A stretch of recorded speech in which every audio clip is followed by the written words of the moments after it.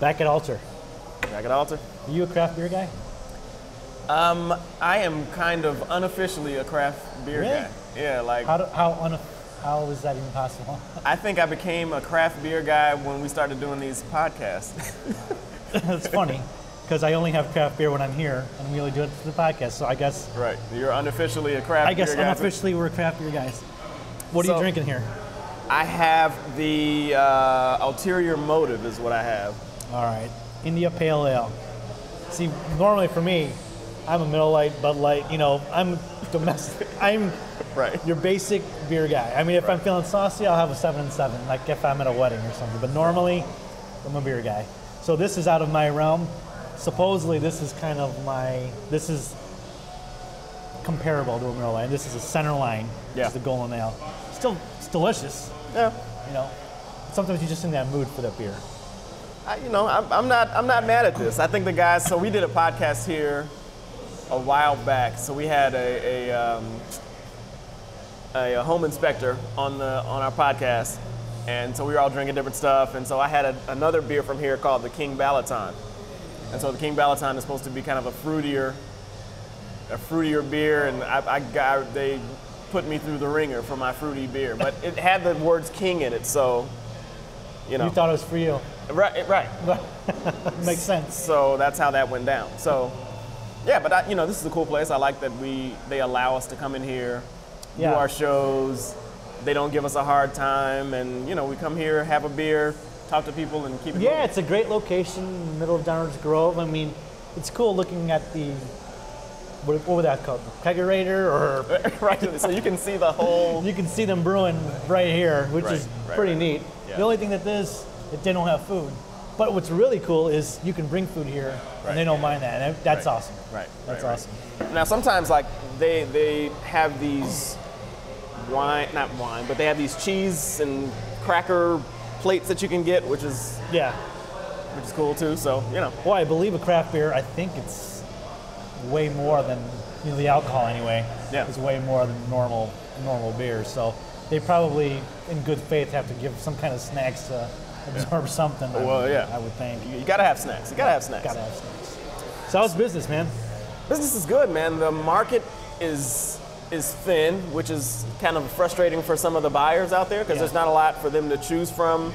And then as soon as something comes on the market, if it's nice and it's priced well, then it's snatched up really quickly.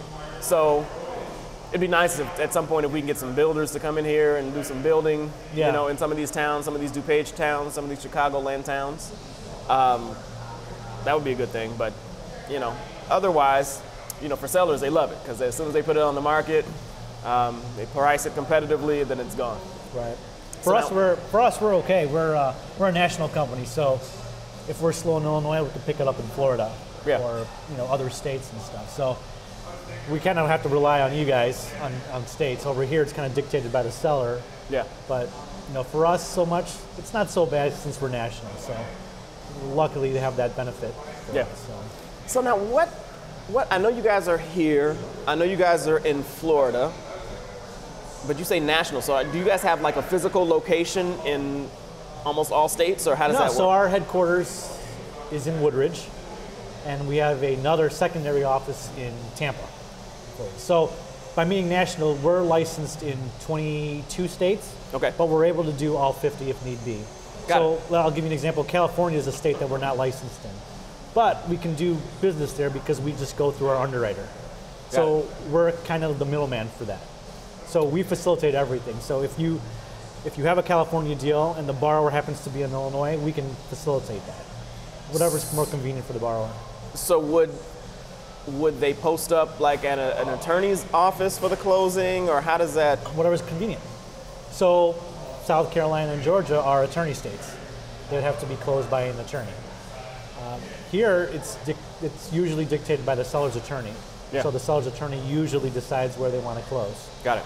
So we follow that. On other states, it's usually realtor driven. Yeah. So whatever's more convenient for them and their client. Got it. Usually for national business, what we do is we close something, like the sellers are on one side and the buyers are on the other side. Got it.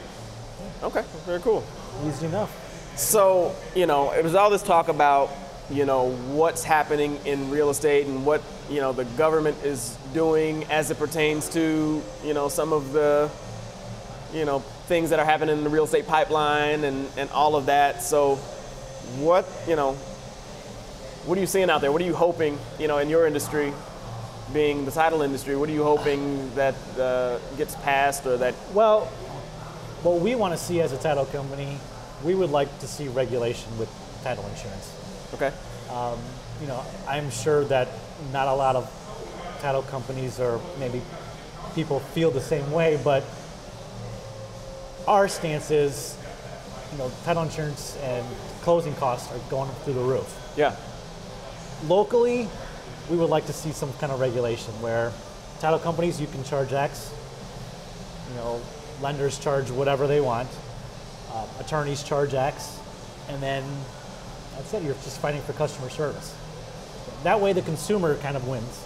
Yeah. You know, where it's instead of, you know, every entity charging so much, the consumer kind of loses out. Yeah. On that because the title charges are, you know. So for us, I guess greedily, we would like to see some kind of regulation that way. What about yourself? You know, for me, I just would like to see, you know, not so much, you know, we want things to be regulated somewhat, but we don't want, you know, every little thing that we do to be, right, you know, to be heavily regulated. You know, we want things to work out in the best interests of our buyers and sellers.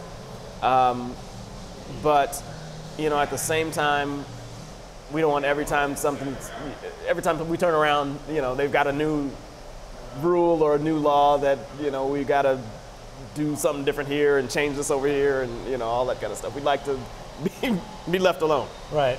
Leave our stuff alone. I'm sure Kevin and or Keith have different opinions as well. Yeah, so our buddy Keith is actually in the hospital. He is in the hospital. I have no idea why. And he told us, but I don't understand what it's for. Yeah, so I'm the medical, I don't have a medical. Thoughts and prayers to Keith and the family. Hopefully, speedy recovery. Yeah. I know he sent us a video text message wishing us luck. Yeah. So, that'd be cool. We should like play it for the people watching so they can check it out. We should play it. So going back to regulation and stuff like that, you know, it'd be cool to have an inside track on what's going on with that and you know what's in the pipeline and all that stuff. You know who's got a good contact? It's actually Keith. He knows a state representative, David Olson. Oh, right. Yeah, right. Maybe he can give us some insight. It would be cool to have him on the show. I think that would be awesome. Yeah. So yeah, maybe we should have Keith give him a call. Let's have it. Let's do it.